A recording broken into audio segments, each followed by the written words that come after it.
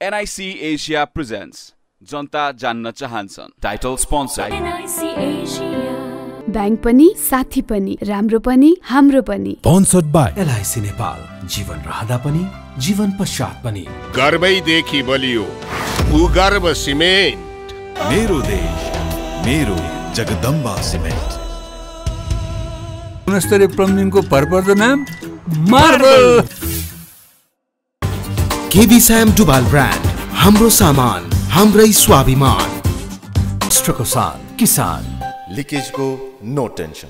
Mango अनार र mix फ्रुटको goodness भएको तपाईको फेभरेट रियल अब नयाँ ट्रेन्डी पेट बटर. कस्तो र भरपर्दो सेवाको लागि सधैँ र सदैवको लागि अष्टाङ्ग आयुर्वेद हस्पिटल. जीवन बिमा गरौँ नेपाल लाइफ इन्स्योरेन्स, किनकि जीवन अमूल्य छ.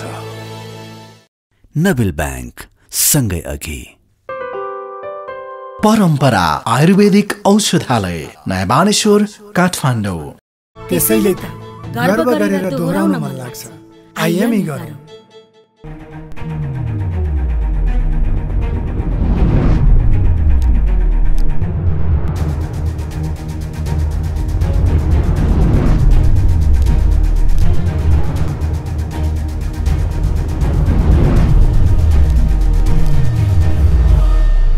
नमस्कार आदरणीय दर्शक, सबैको ध्यान छ राजनीति विषयवस्तुतिर, सरकारतिर. यतिखेर सबैलाई कुर्सी चाहिएको छ र कुर्सीमा अर्जुन देशले छ. देशका शीर्ष नेताहरूको 5 दलीय गठबन्धनका शीर्ष नेताहरू प्रधानमन्त्री बन्ने होडबाजीमा हुनुहुन्छ. प्रचण्ड प्रधानमन्त्री बन्ने कि शेरबहादुर देउबा, रामचन्द्र पौडेल कि गगन थापा अथवा को बन्ने हो प्रधानमन्त्री गठबन्धनभित्र पनि धेरै छन् उम्मेदवार. आज हामी यस बारेमा चर्चा गर्न चाहन्छौँ र बल्ल बल्ल बहुमतमा भने 5 दलीय गठबन्धन पुगेको छ. यस पटकको कुरा गर्दै साना दलहरूलाई मिलाएर यो आम निर्वाचन पछि कुनै पनि पोलिटिकल पार्टी, कुनै पनि गठबन्धनको बहुमत सरकार बन्न सकेन देशमा. किन बन्न सकेन? के कारणले गठबन्धन चुक्यो? किन जनताले गठबन्धनलाई मतदान गरेनन्? किन गठबन्धनलाई जनताले बहुमतमा पुर्याएनन्? 5 दलीय गठबन्धन अथवा एमाले केपी शर्मा ओलीको नेतृत्व गठबन्धन कहाँ चुक्यो? गठबन्धन यस पटक जनताको चाहना अनुसार भएको थिएन. धेरैले भनेका थिए, त्यसैले गठबन्धनले बहुमत ल्याउन सकेन. किन सकेन? हामी यस बारेमा धेरै चर्चा गर्न चाहँदैनौँ. तर अब प्रधानमन्त्री को भन्ने 5 दलीय गठबन्धनले बहुमत पुर्याएको छ र सीके राउत अब सरकारमा जान तयार हुनुभएको छ र जनमत पार्टी र 5 दलीय गठबन्धनको बिचमा एउटा सहमति हुँदैछ र रेशम चौधरीको पार्टी पनि सरकारमा जाँदैछ. नागरिक उन्मुक्ति पार्टी पनि अब सरकारमा जाने भएको छ.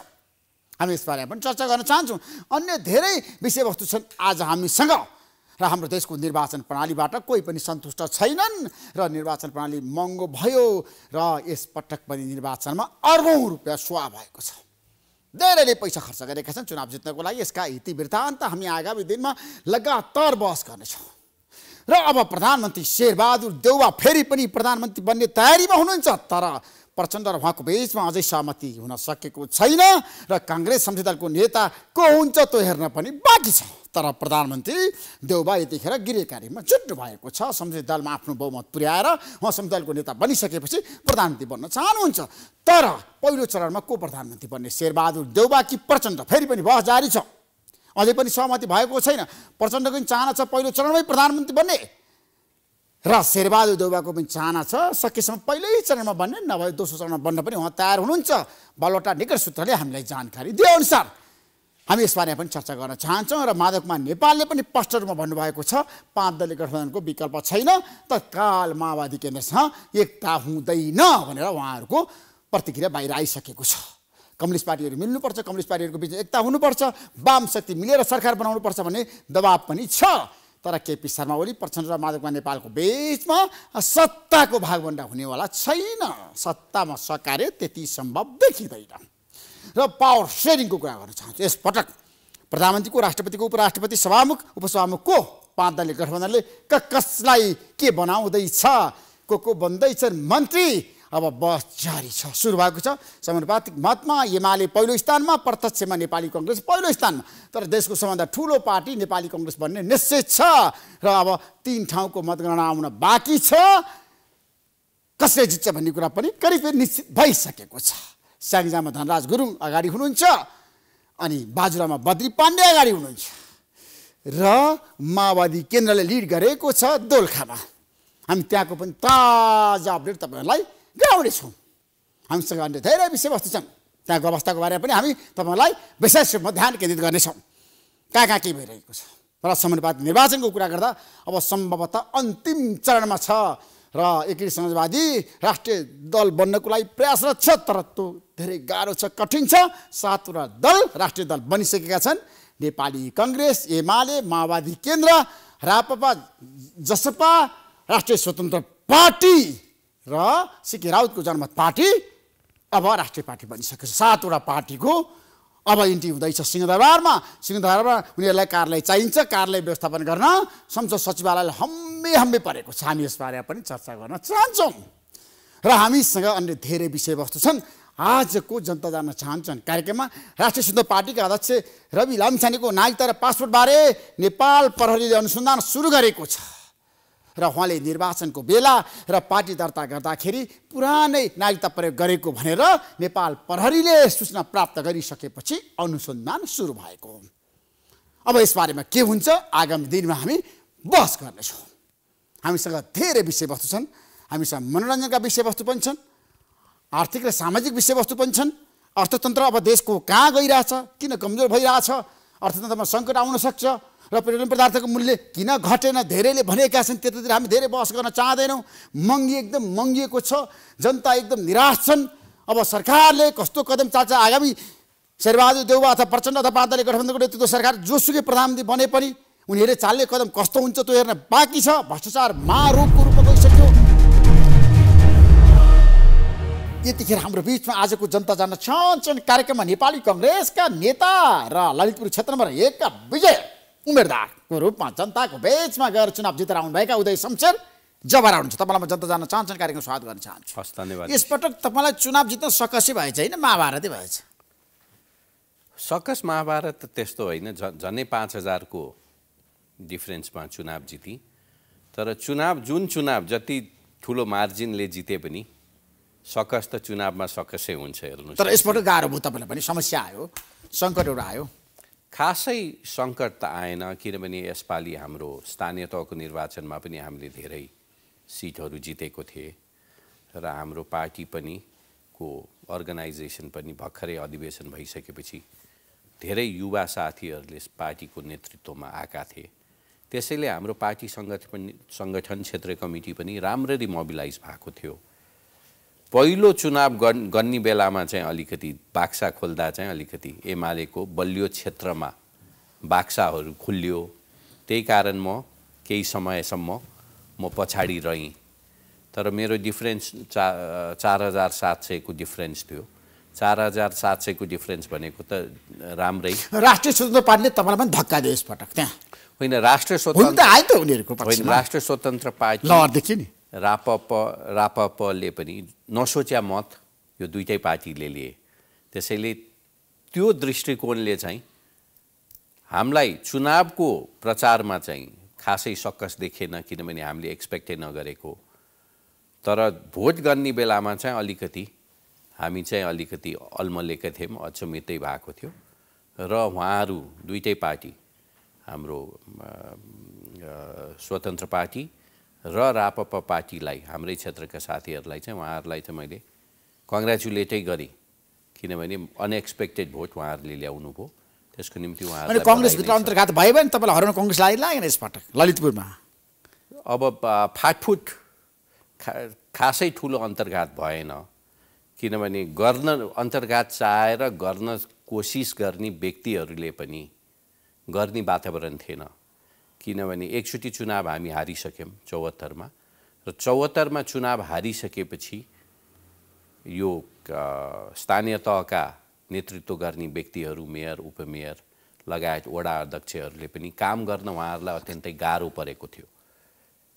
सङ्घ र प्रदेशमा अर्कै पार्टीको मान्छे भइसकेपछि।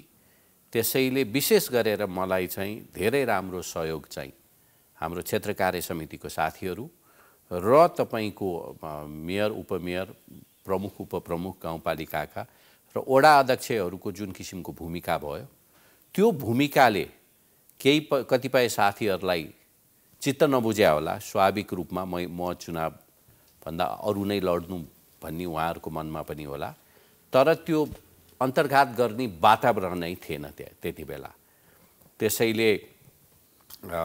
त्यसैले खासै केही हदसम्म भयो केही साथीहरूले असहयोग गर्यो भन्ने रिपोर्ट आएको छ तर खासै त्यसले धेरै ठुलो असर पर्यो तर कांग्रेसमा पछिल्लो समय युवा पुस्तामाथि तपाईले गम्भीर आरोप लगाउनु भएको छ नि कांग्रेस पार्टीकै एउटा समूहले चाहिँ स्वतन्त्र पार्टीलाई साथ दियो कांग्रेसका उम्मेदवारहरूलाई हरायो भनेर किन भनिरहनु भएको तपाईहरु मैले त कोहीलाई भने कांग्रेसकै नेताहरूले भनिरहेछन् त्यो जो नेताहरूले तपाईलाई थाहा छैन त्यो कुरा हैन म थाहा छ हैन केही हदसम्म त्यो कुराहरू अहिले मार्केटमा आएको छ तर मेरो क्षेत्रमा खासै त्यहाँ बाहिरी जिल्लाबाट ठुलो हस्तक्षेप भयो भन्ने मलाई लाग्दैन केही असन्तुष्ट साथीहरू आफ्नै क्षेत्रभित्रबाट केही असहयोग गर्न प्रयास गरेको भन्ने रिपोर्टहरू आएको छ त्यो अथेन्टिक रिपोर्ट अहिले मसँग आइसकेको छैन तर अन्तर्घात गर्न चाहे तापनि हाम्रो संगठन यसपालि दह्रोले दह्रो छ तपाईलाई 5 दल एकसाथ जाँदाखेरि त गाह्रो भयो चुनाव जित्न हम्बे पर्यो देशभरि तपाईको अवस्था कन्त बिजोग छ प्रत्यक्षमा तपाईले जम्मा अहिले कति सिट ल्याउनु भयो होइन मैले हेर्नुस् त हिमालय तपाई हाराहारी स्थितिमा आइसक्यो देशभरि मैले मेरो क्षेत्रको कुरा गरे मैले देशभरिको कुरा कांग्रेस त कमजोर थियो केस पर हैन हाम्रो एक दुई अब के हुँदो रहेछ भने हामीले कुनै पनि पार्टीसँग गठबन्धन भइसकेपछि केही किसिमको अनस्याटिस्फ्याक्सन चाहिँ आउँदो रहेछ तपाईको यो भन्दा पहिलाको गठबन्धनमा पनि मैले चुनाव हारे तापनि भोट संख्या चाहिँ बढेको थियो त्यसैले समानुपातिकमा पनि हाम्रो भोट बढेको थियो तर गठबन्धन भइसकेपछि अलिअलि भोट क्रस हुने पनि रहेछ त्यसैले हामी एउटा कुरा हामीले के बुझ्नुपर्छ भने हाम्रो 23 वटा सिट थियो प्रत्यक्षमा 23 वटाबाट 55 सिट भएको छ दुईटा अरु सिट पनि आउने जस्तो परिस्थिति भइसकेपछि अनि तपाईले भन्नुभएको थियो 80 सिट जित्छौं भनेर किन त्यतिखेर चाहिँ गफ गर्नुभयो गफाडी बन्नुभयो नि तपाईहरु पनि हैन हामीले हावादारी कुरा गर्नुभयो हामी हैन हावादारी कुरा हैन चुनावमा जाने बेलामा हावादारी कुरै गर्नुपर्छ हावादारी कुरा हैन हाम्रो हाई एक्सपेक्टेसन भन्नु पर्यो हाम्रो चाहना के थियो भने 65 देखि 70 सिट पाउला भन्ने हाम्रो एक्सपेक्टेसन थियो कतिपय ठाउँमा गठबन्धन नमिलेको कुराहरू पनि आयो कतिपय ठाउँमा अन्तर्घात भएको कुराहरू पनि आएको छ र कतिपय ठाउँमा चाहिँ जुन किसिमले स्वतन्त्र पार्टीले घण्टीले भोट ल्यायो त्यो भोट पनि अधिकांश त नभनु धेरै कांग्रेसकै भोट काटे तपाईले काम गर्न नसकेपछि तपाईहरु प्रति जनताको आक्रोश थियो नि त 5 दलीय गठबन्धनले काम गर्न सकेन असफल भयो लोकतन्त्र खाली तपाईहरु संविधानको मात्रै कुरा गर्नुहुन्छ जनताको बारेमा तपाईलाई चिन्ता छैन विधिको शासनको बारेमा कानुन राज्यको बारेमा विकासको बारेमा भ्रष्टाचारको बारेमा सुशासनको बारेमा कुनै चिन्ता छैन जसरी हुन्छ सत्तामा पुग्छ अहिले पनि तपाईहरुको एजेन्डा अब सत्तामा पुग्ने हैन हैन चुनावपछि कुनै पनि चुनावपछि सबै राजनीतिक पार्टीको एजेन्डा भनेको अथवा चाहना भनेको अथवा चुनाव किन लडेको सरकारमा जान हो नि तपाईले एउटा व्यापारीलाई हैन तिमी व्यापार किन गरेको पैसा कमाउनको निम्ति हो भनेर सोध्नुहुन्छ त्यो त अव्यावहारिक क्वेशन हो नि राजनीतिक पार्टीलाई पनि चुनाव सकिसकेपछि सत्तामा जानी त एउटा त्यही उद्देश्यले अनुसार हामीले सत्तामा जाने अधिकार तपाईलाई जनताले चाहिँ पूर्ण रूपमा दिएको छैन नि यसपटक हैन कुनै पनि पोलिटिकल पार्टी कुनै पनि गठबन्धन बहुमत ल्याएको छैन उद्देश्य से जवारा हैन त्यो बुझी मैले अनि तपाईको के हुन्छ भने हाम्रो जनमत तपाईहरुतिर छ जनमत हामीतिर सबैभन्दा बढी छ जनमत सबैभन्दा बढी जनमत 5 दलले गठबन्धनले किन बहुमत ल्याएन भन्नुस् न हैन सुन्नुस् त 5 दल मिल्दै त तपाईहरु बहुमत ल्याउन सक्नुहुन्न देशमा होइन तपाईको के बुझ्नु पर्छ भने अहिलेको हाम्रो कुनै पनि एउटा पार्टीले अहिलेको हाम्रो संविधान अन्तर्गत जहाँ 40% समानुपातिक प्रतिनिधित्व हुन्छ कुनै पनि एउटा पार्टीले बहुमत ल्याउनको निम्ति त्यो पार्टीले झन्नै 45% पपुलर मत ल्याउनु पर्छ त्यो अहिलेको परिस्थितिमा त्यो सम्भव छैन त्यही कारण पनि हामी गठबन्धनमा गएको हो म मान्दछु हामीले जति सोचेको थियौ त्यो सिट अलि कम आएको छ त्यसमा दुई मत छैन तपाईहरु अनपपुलर हुनुभयो तपाईले काम गर्नु भएन जनताको मन जित्न सक्नु भएन यसको मुख्य कारण 2-3 वटा कारण छ एउटा नेपालको राजनीतिक इतिहासमा आजको दिनसम्म कुनै पनि सिटिङ कोअलिसन अथवा सिटिङ प्राइम मिनिस्टर चुनावमा जाँदाखेरि त्यो प्राइम मिनिस्टरको पार्टी फेरि सत्तामा आउने परिस्थिति आजको दिनसम्म बनेको थिएन। जहिले पनि अपोजिसन पार्टीले चुनाव जितेको थियो। यसपालि नेपाली कांग्रेस सबैभन्दा ठुलो पार्टी बनेको छ र गठबन्धनको लगभग हाम्रो बहुमत पुग्ने स्लिम बहुमत भए पनि बहुमत पुग्ने परिस्थितिमा हामी पुगिसकेपछि हामीले चुनाव हारेको होइन, हामीले चुनाव जितेको छौं। होइन, तपाईले चाहिँ चुनाव जितेको छ भनेर भन्न गाह्रो छ क्या। तर यो गलत तथ्याङ्क नदिनुस्। मैले तथ्याङ्क भनेको त है तपाईको पार्टीको कति सिट आयो? 138 मा 138 मा मलाई बताउनुस् ल संख्या कुरा गर्ने। अहिले 55 आयो। प्रत्यक्ष 55 जितिरहनु भएको छ, दुई ठाउँमा जित्दै हुनुहुन्छ। 57 जित्नुहुन्छ ल। 57 जित्छौं। अनि समानुपातिकमा हाम्रो 32 हुने सम्भावना छ। त्यो हाम्रो कति 89। अनि त्यसैले हामीले एक्सपेक्ट गरेको 100 हो यो चुनाव भन्दा अगाडि। अनि बहुमत पुग्न त 138 चाहिन्छ नि। होइन, त्यसैले म भन्दै छु हाम्रो सिंगल पार्टीले बहुमत पुर्याउने सम्भावना छैन अहिलेको संविधानमा। किन छैन भने 40% समानुपातिक प्रतिनिधित्व गर्ने हो भने 40% समानुपातिक प्रतिनिधित्व गरिसकेपछि कुनै पनि पार्टीले क्लियर मेजोरिटी ल्याउनको निम्ति लगभग हामीले 43 देखि 45 समानुपातिकमा भोट ल्याउनुपर्छ। त्यो भोलि सम्भव होला, तर आजको दिन त्यो असम्भव कुरा होइन। अब तपाईले भन्नुभयो ठिक छ, समानुपातिकमा जबसम्म 50% कुनै दलले ल्याउन सक्दैन बहुमत कसैको आउँदैन। हजुर, अहिलेसम्मको तथ्याङ्क कुरा गर्दाखेरि अब प्रत्यक्षमा तपाईले कति जित्नुभयो फेरि बहस गरौँला। अब कांग्रेस पार्टीभित्र शक्ति सङ्घर्ष सुरु भयो। हजुर, कांग्रेसमा धेरै गुट छ, धेरै प्रधानमन्त्रीका दावेदार र तावेदारहरू पनि छन्, धेरैले उम्मेदवारी घोषणा गरेका छन्। शेरबहादुर देउपा, रामचन्द्र पौडेल, गगन थापा, शशाङ्क कोइराला, शेखर कोइराला, पूर्णबहादुर खड्काले त भन्नुभयो म बन्दिनु भनेर जो घोषणा गर्नुभयो होइन। धेरै नेताहरूको नाम बाहिर आएको छ। प्रकाशमान सिंह, तपाईँ कसको पक्षमा हो? अब संसदीय दलमा कसलाई नेता बनाउने? शेरबहादुर देउबा। किन शेरबहादुर देउबा चाहियो त? किन शेरबहादुर? मलाई बताउनु, जस्टिफाई गर्नुस्। किन शेरबहादुर देउबा भने 1 नम्बर पहिलो हामी 23 सिटबाट अहिले 55 सिट, सायद 2टा अरू सिट थपिन्छ। हाम्रो जुन पार्टीको पर्फर्मेन्स योभन्दा पहिला थियो 74 मा, त्योभन्दा हामीले इम्प्रुभ गरेको छौँ। एक दोस्रो महत्त्वपूर्ण कुरा के छ भने योभन्दा पहिला 2 वर्ष अगाडि हाम्रो सरकार बन्नु अगाडि जब नेकपा फुट्यो र 2 पार्टी बने र त्यति बेला माओवादीको नेता, समाजवादीका नेता, हाम्रै पार्टीभित्रका नेताहरू जो अहिले प्रधानमन्त्रीका दावेदार छन्, उहाँहरू सबै आएर शेरबहादुर देउबालाई तिमी प्रधानमन्त्री बन्नुपर्छ भन्ने दबाब आयो। त्यति बेला प्रधानमन्त्री शेरबहादुर, त्यति बेला हाम्रो पार्टी सभापति शेरबहादुर देउबाले नबनौँ, चुनावमा जाउँ भन्ने उहाँको धारणा थियो। तर पार्टी सत्ताको लागि त प्रधानमन्त्री बन्न लालायित हुनुभयो नि त, प्रधानमन्त्री बन्नुभयो नि त। शेरबहादुर देउबामाथि त गम्भीर प्रश्नले उठान भएका छन्। एकैछिन, त्यसैले उहाँले पहिला बरु मध्यवर्ती चुनावमै जान सकिन्छ भने, किनभने हामीसँग म्यान्डेट छैन, जनताले हामीलाई म्यान्डेट दिएको छैन भन्ने तर्क उहाँकोमा पहिला थियो। हामीले तपाईँले नै मलाई यही स्टुडियोमा यही कुर्सीमा बसेर प्रश्न गर्दाखेरि पनि किन शेरबहादुर देउबा किन सरकारमा जान चाहिरहेको छैन भन्ने प्रश्न यही कुर्सीबाट तपाईँले मलाई जवाफ दिनुभयो। मैले त्यति बेला भनेको थिएँ हामीसँग म्यान्डेट थिएन, तर सबै पार्टीले, माओवादी, समाजवादी, उपेन्द्र यादव पार्टी, हाम्रै पार्टीका नेताहरूले उहाँलाई प्रधानमन्त्री, तिमी नै प्रधानमन्त्री बन भनिसकेपछि उहाँले पनि मान्नुभयो। उहाँको नेतृत्वमा हामी सरकारमा गयौँ। 1.5 वर्षपछि हामी फेरि यो सत्ता गठबन्धनको लगभग बहुमत पुग्ने परिस्थिति आएको छ।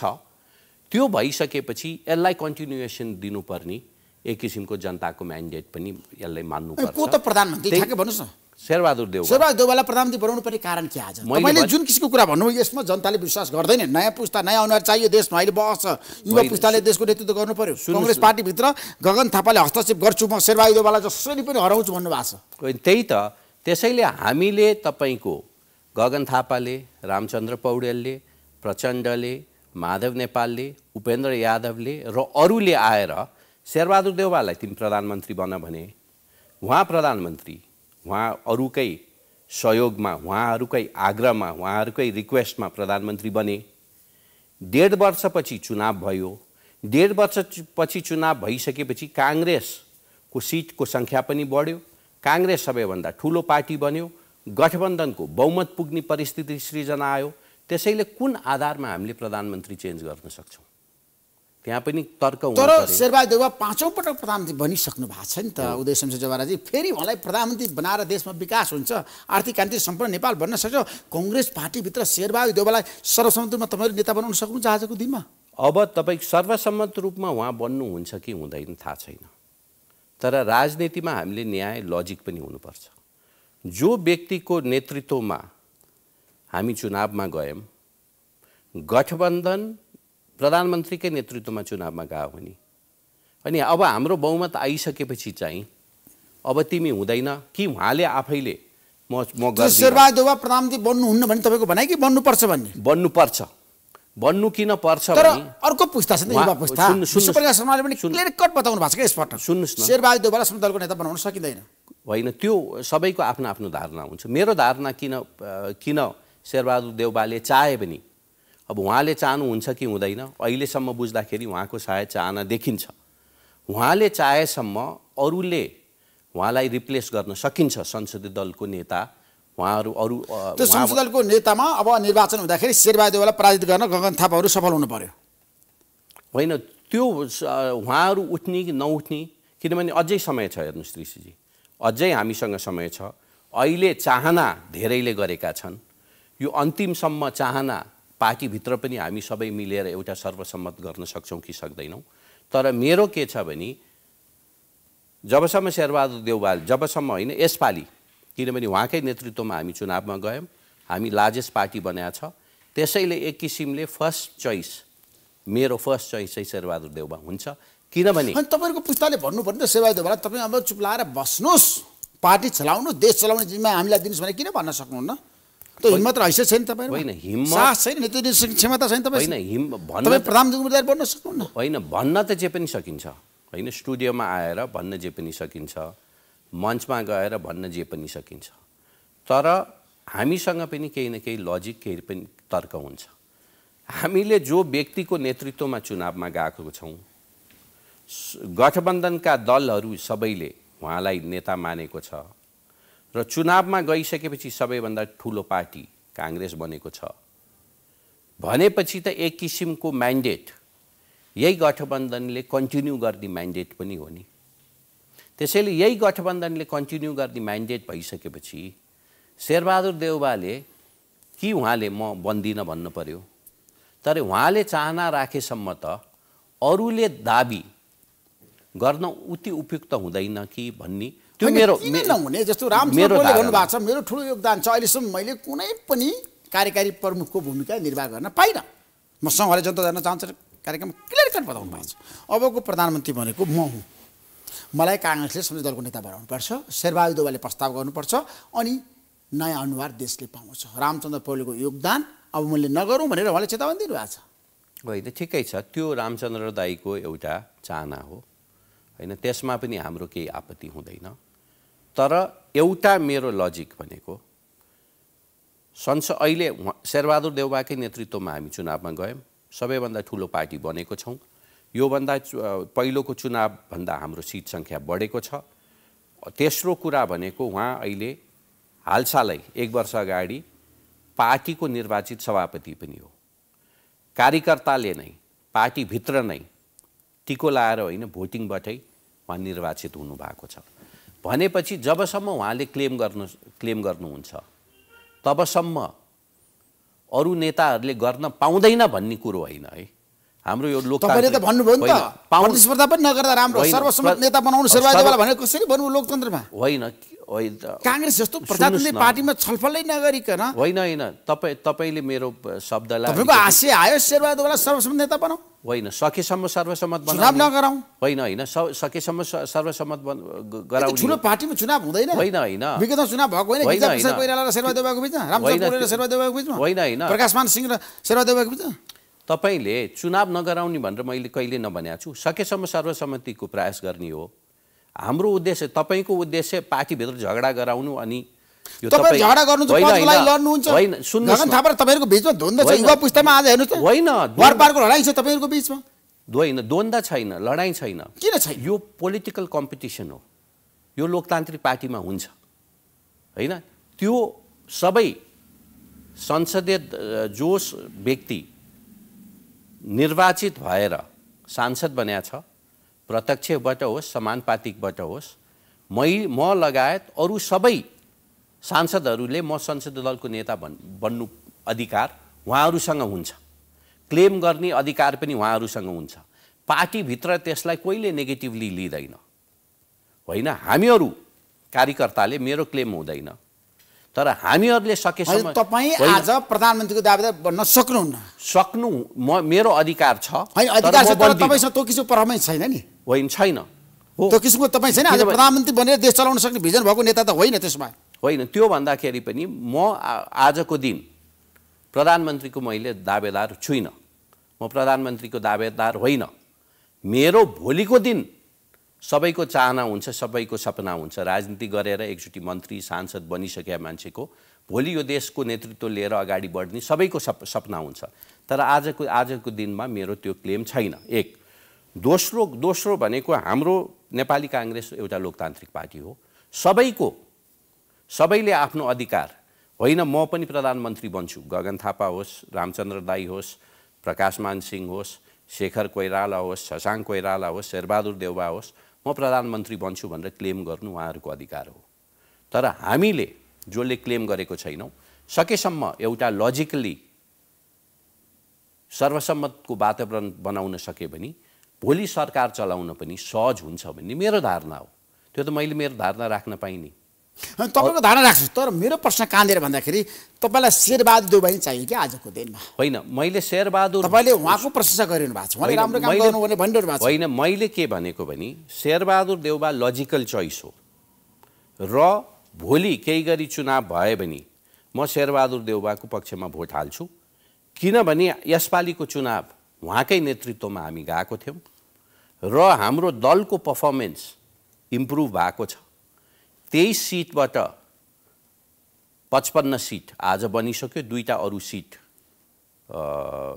थपिने परिस्थिति भोलिसम्म देखिएको छ त्यो भएको कारणले जो व्यक्तिको नेतृत्वमा हामी चुनावमा गयौं र जो व्यक्तिको नेतृत्वमा अरु साथीहरूले पनि स्वीकारेर हामी अगाडि बढ्यौं हामीले उहाँलाई प्रधानमन्त्रीको क्यान्डिडेट घोषणा नगरे पनि उहाँकै नेतृत्वमा गयौं र आजको नेपालको राजनीतिक इतिहासमा कुनै पनि पार्टीले चुनावमा जाँदाखेरि सरकारको सिटिङ पार्टीले फेरि सबैभन्दा ठूलो पार्टी आजको दिनसम्म हैन अरु देशमा भइराछ त अरु देशमा हाम्रो देशको कुरा भन्या अमेरिकामा हेर्नुस् भारतमा हेर्नुस् अरु देशमा पनि हेर्नुस् जुन देशमा पार्टी जब रुलिङ पार्टी चुनावमा जान्छ र रुलिङ पार्टी को फेरि बहुमत आउँछ तपाईले बहुमत ल्याउनु भयो त अहिले हैन गठबन्धनको बहुमत अहिले लगभग स्पष्ट हैन आइसकेको छैन गठबन्धनले बहुमत ल्याएको छैन त्यसैले होइन मसो तथ्याङ्क छ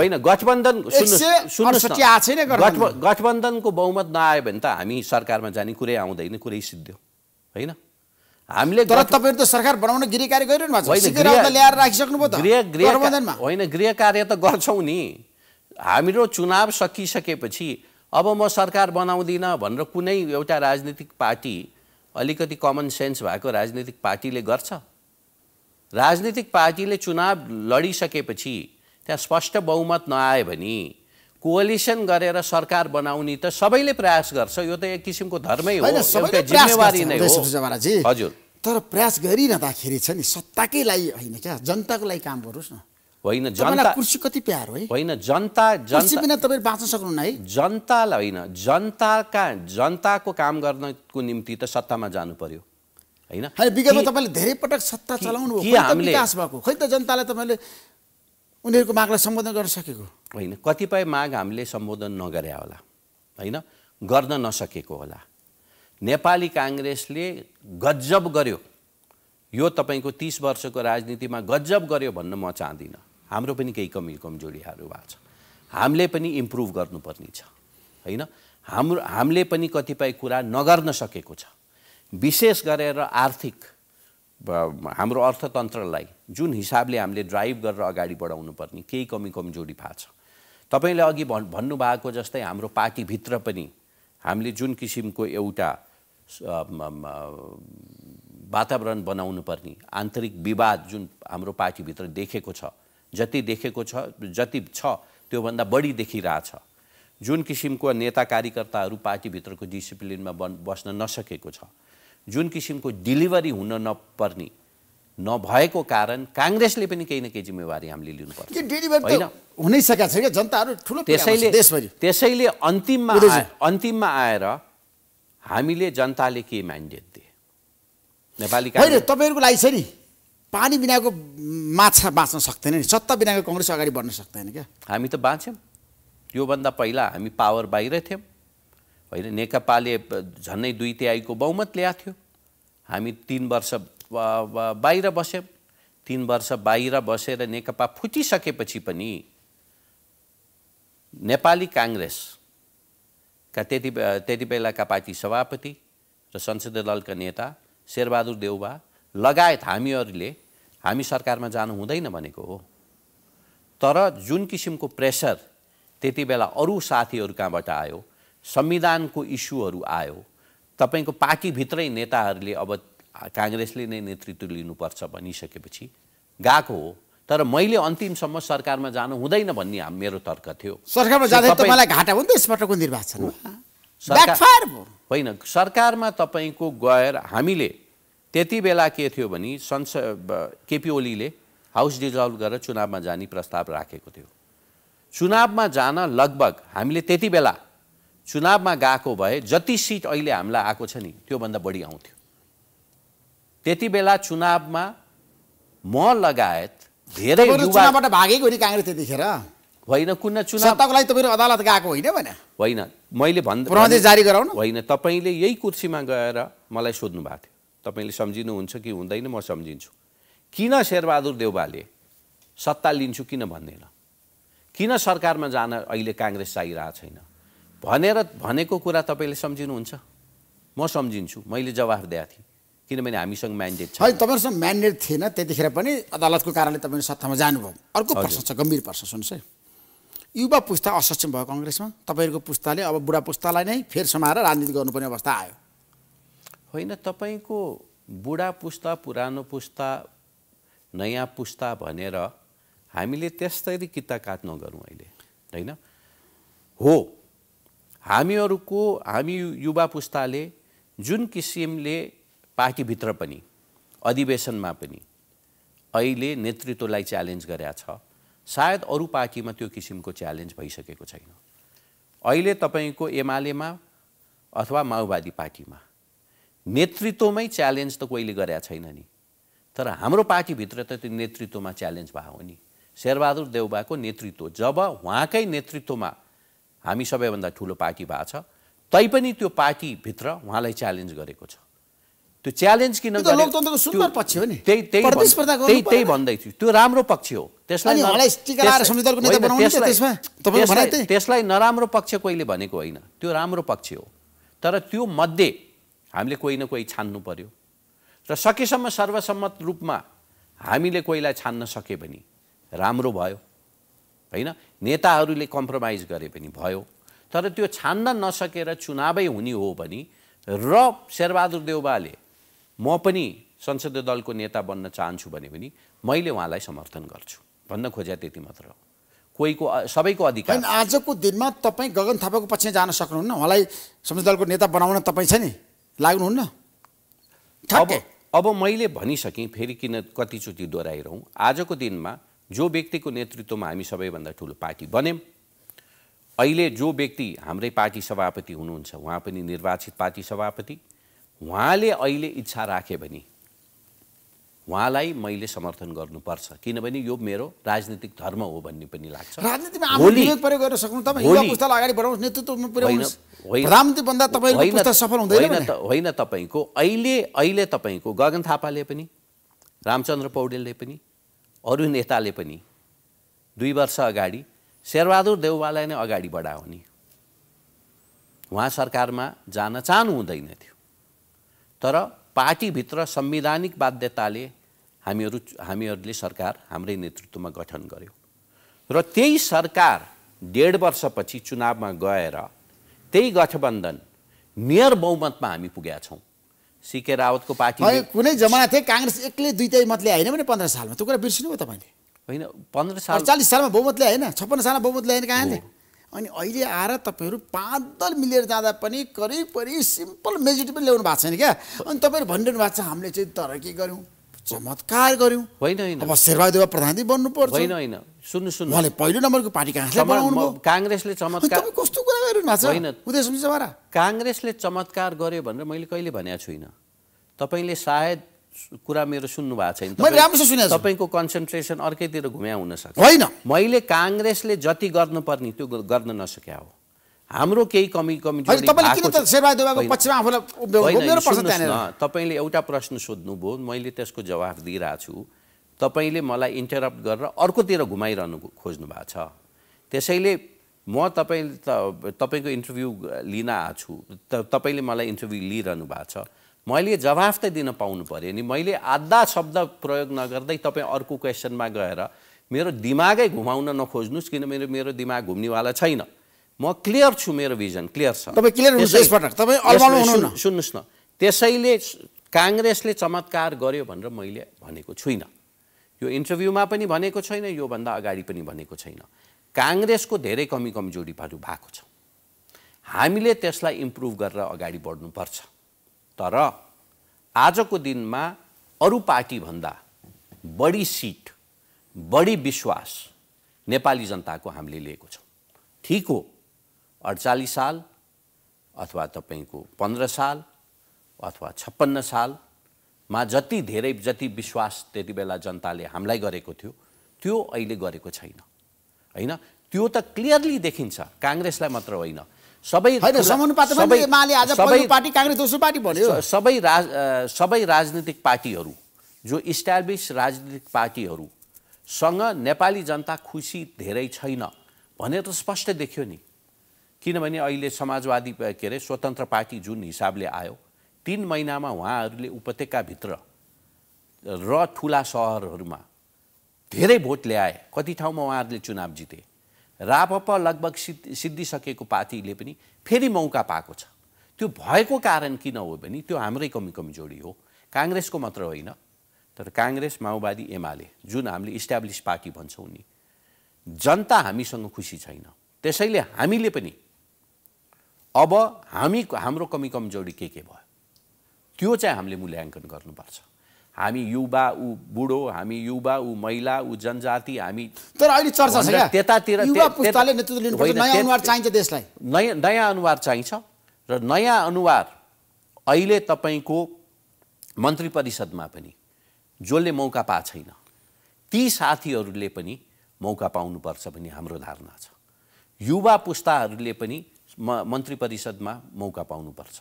युवा पुस्ताले अहिले पार्टीभित्र पनि, अरू पार्टीमा सायद यति छैन युवा पुस्ताले मार्क गरेको, तर पार्टीभित्र पनि जिम्मेवारी पाउनुपर्छ। युवा पुस्ताले पनि विभिन्न अहिले दल विभागहरू पार्टीभित्र जिम्मेवारी लिनुपर्ने ठाउँमा युवा पुस्ताले पनि पाउनुपर्छ। अधिवेशनमा आएको म्यान्डेटलाई पनि पार्टी सभापतिले, फेरि पार्टी सभापतिले पेलेर लग्ने होइन, सबै साथीहरूलाई मिलाएर लग्न प्रयास उहाँले गर्नुपर्छ भन्ने कुरामा हामी होइन। तपाईँ स्पष्ट हुनुहुन्छ, तर मेरो प्रश्न कहाँ दिएर भन्दाखेरि शेरबहादुर देउवालाई सुन्दरको नेता बनाउनुपर्छ भनेर तपाईँले बारम्बार भनिरहनु भएको छ क्या।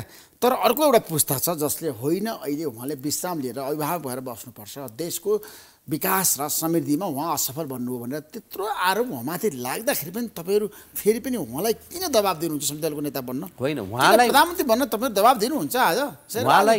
शेरबहादुर देउवालाई बन्न भनेर मैले दबाब दिएको छुइनँ। उहाँले बन्न चाहनु भयो भने मैले उहाँलाई भोट हाल्छु। होइन, अरूलाई बनाउँदा के हुन्छ मेरो प्रश्न त्यहाँनिर? होइन, अरूलाई बना, अरू पनि त सच्चै मान्छे। तपाईँले प्रकाश मान सिंहको तारिफ गर्नुभएको थियो मसँग एउटा अन्तर्वार्ता। होइन, मैले प्रकाश मान सिंहको तारिफ गर्छु, गगन थापाको त्यतिकै तारिफ गर्छु।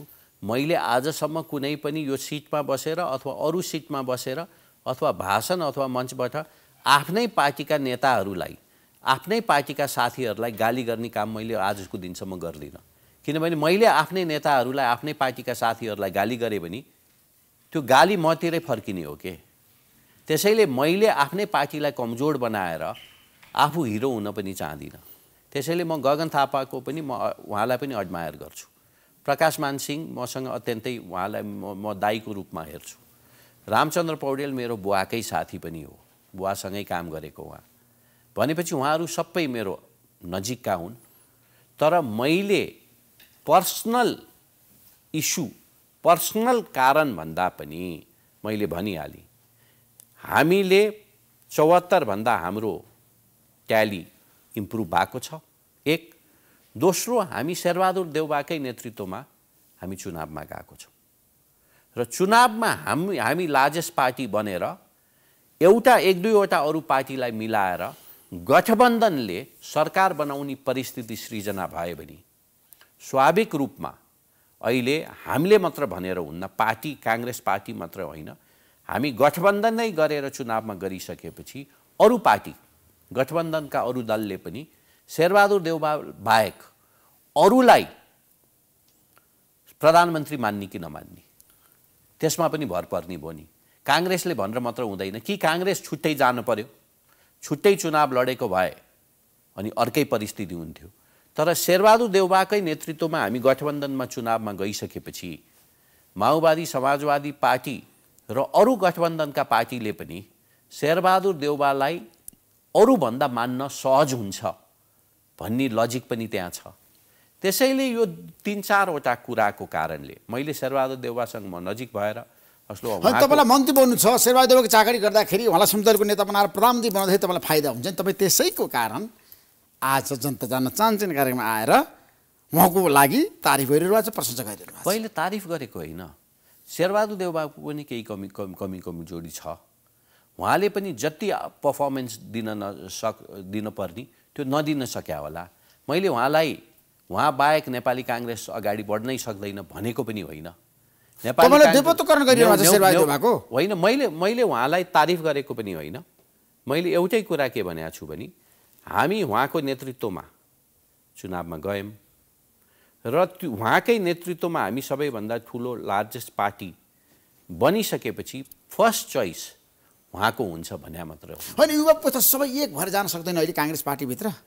होइन, तपाईहरुको पुस्तकमा एक भएर जाने होइन। युवा शेरबहादुर देउवाको छनि पक्षमा अथवा विपक्ष लाइन क्या। युवा संसदको नेतामा गगन थापा र शेरबहादुर देउवा आउनु भने युवाहरू चाहिँ एकतिर अथवा बुढाहरू चाहिँ अर्कोतिर जान सक्ने सम्भावना कति छ? दुईटा कुरा हो, युवाहरू एकतिर, महिलाहरू अर्कोतिर, जनजातिहरू अर्कोतिर, बुढाहरू अर्कोतिर भयो भने यो पार्टी के हुन्छ ऋषिजी? हामीहरू सबै युवा एकतिर महिला एकतिर होइन, इस्यु वाइज हामी कुरा गरौँला। तर पार्टी सरकार गठन गर्ने कुरोमा हामी युवाहरू मात्र एकतिर होइन, हामी सबै एकतिर हुनुपर्छ।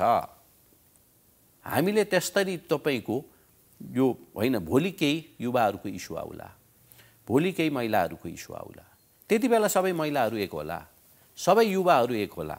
एक दोस्रो कुरो, अहिले हाम्रो पुस्ता अब 50 वर्ष हाराहारीका पुस्ता, हामीलाई अब युवा भन्ने कि नभन्ने? अहिले गगन थापा भनौँ, विश्वप्रकाश भनौँ, उदय शमशेर भनौँ, धनराज गुरुङ भनौँ, बद्री पाण्डे भनौँ, प्रदीप पौडेल भनौँ, हामीहरू लगभग 45 वर्ष काटिसकेका छौँ। सबैजना 45 क्रस भएको छौँ। नेपालको संविधानमा 40 वर्षलाई युवा मानिएको छ भनेपछि हामी अब युवा कसरी भयौँ? त्यसैले यो युवाको भाषा पनि चेन्ज हुनुपर्छ। त्यसैले अब हामीले साँच्चै नै युवाकै कुरा गर्ने हो भने 40 वर्ष मुनिका साथीहरूलाई पनि अगाडि बढाउने परिस्थिति आउँछ। त्यसैले मैले तपाईलाई के भन्न खोजेँ भने नेपाली कांग्रेसभित्र हामी एउटा लोकतान्त्रिक पार्टी हो, हाम्रो आन्तरिक कम्पिटिसन पार्टीभित्र हुन्छ, हामी गर्छौँ पनि, यो सबैको अधिकार पनि हो। तर सबैको अधिकार हाम्रो नेता को हुने चुन्ने अधिकार हामी सबैको छ। त्यसमा तपाईले भन्नु संसदको नेतामा शेरबहादुर देउवा निर्वाचित भएर प्रधानमन्त्री बन्ने आधार तपाईले दिनु भएन आज? हजुर। 5 दलीय गठबन्धनले उहाँलाई साथ दिन्छ, प्रचण्डले माधव नेपालले दिन्छ। माधव नेपालले प्रचण्डको भनाइ छ आलो पालोमा जानुपर्छ, शेरबहादुर देउवालाई हामी एक्लै प्रधानमन्त्री बनाउँदैनौँ 5 वर्षको लागि। ठिकै छ, त्यो उहाँहरूले भन्ने अधिकार प्रस्ताव होइन, त्यो ठिकै छ। यो कुरा अहिले मात्र होइन, पहिल्यै आइसकेको थियो प्रस्ताव, यो कुरा मिडियामा पहिल्यै आइसकेको थियो। तर पहिलो चरणमा हामीले चाहिँ शेरबहादुर देउवालाई नै कन्टिन्युएसन दिए भने यो गठबन्धनलाई राम्रो हुन्छ, यो देशलाई राम्रो हुन्छ। होइन, कङ्ग्रेसभित्र किचलो छ, यो किचलो व्यवस्थापन गरेर तपाईँले प्रचण्डलाई अगाडि बढाउँदा फाइदा हुन्छ नि त अहिले त। होइन, हामीले किन फाइदा हुँदैन भने योभन्दा पहिला पनि मैले अघि पनि भनिहालेँ, तब जब नेकपा फुट्यो, नेकपा फुटिसकेपछि त्यही प्रचण्ड, त्यही माधव कुमार नेपाल, त्यही पार्टीभित्र हाम्रै पार्टीभित्रका नेताहरू, त्यही उपेन्द्र यादव आएर र तिम्रो नेतृत्वमा सरकारमा जाने, तिम्रो नेतृत्वमा चुनावमा हामी जाने भनेर भनिसकेपछि अहिले नेपाली काङ्ग्रेस त्यहाँबाट लार्जेस्ट पार्टी बनेको छ। हाम्रो गठबन्धनको पुग नपुग बहुमत अहिले आएको छ। त्यो परिस्थितिमा प्रिन्सिपली पनि भोलि होइन आलो पालोमा जाने कुरा आएको छ नि त। शेरबहादुर प्रचण्डको बिचमा मिलेर खाने प्रधानमन्त्री पद मिलेर खाने भन्दा पनि यो कोअलिसन कल्चर, यो कोअलिसनको बाध्यता भनेको सबै मैले मात्र गरेर हुँदैन, अरूसँग पनि मिलेर काम गर्नुपर्छ र अरूको पनि साथ लिएर मात्र हामीले सरकार गठन गर्नुपर्छ भन्ने परिस्थिति आइसकेपछि स्वाभाविक रूपमा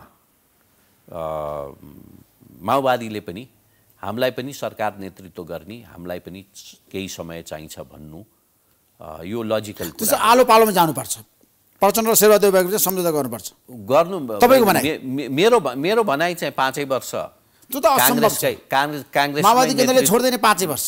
होइन, नेतृत्वमा जाओस् भन्ने मेरो भनाइ हो। तपाईको भनाइ भरे के अनि बहुमत छैन, यो त्यही एक्ज्याक्ट सरकार छ, त्यही एक्ज्याक्ट एउटा नीति र कार्यक्रम चाहिन्छ, हाम्रो बहुमत नभएपछि हामीले केही न केही कम्प्रोमाइज गर्नु पर्छ। त्यसो प्रचण्डलाई राष्ट्रपति बनाउन पनि तपाईहरु तयार हुनुहुन्छ?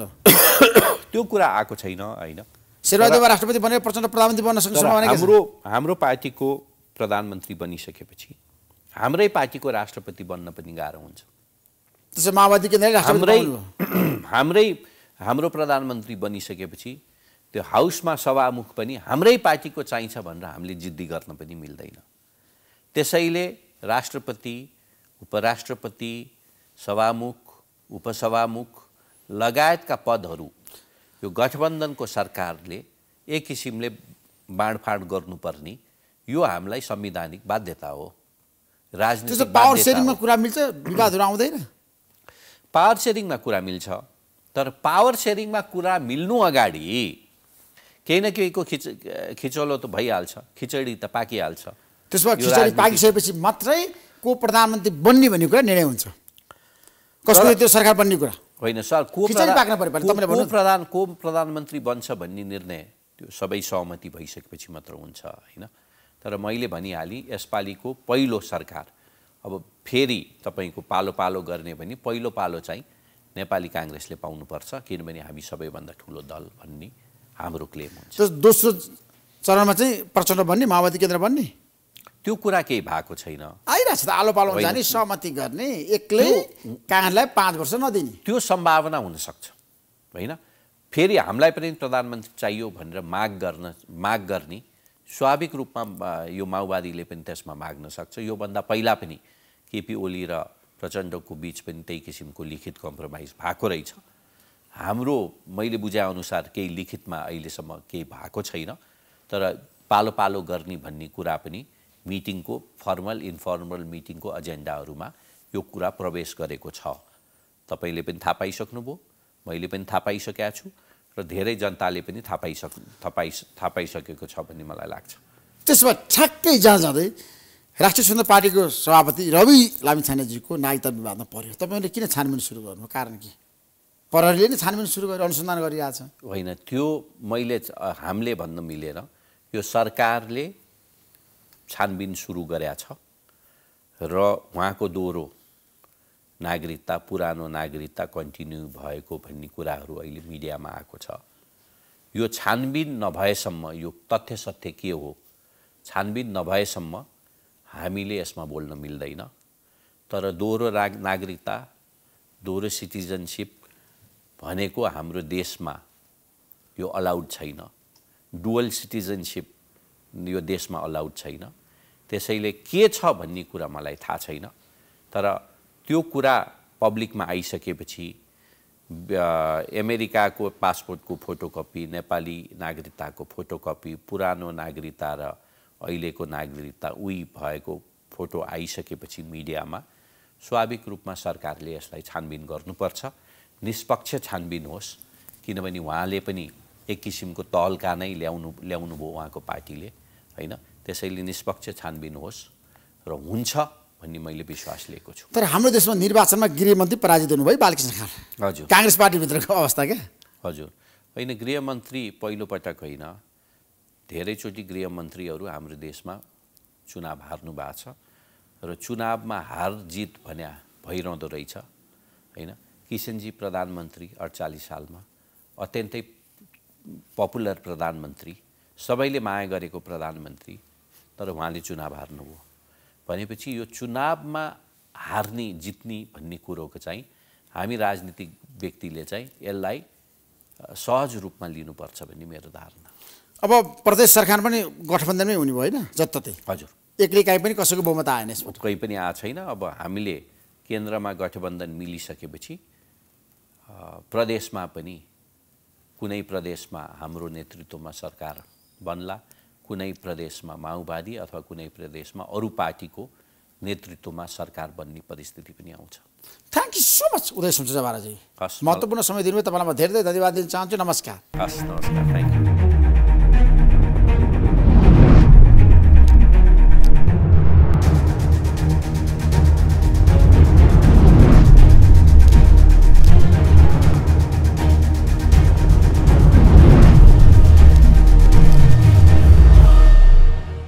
NIC Asia presents Janata Janna Chahanchhan. Title sponsored. NIC Asia.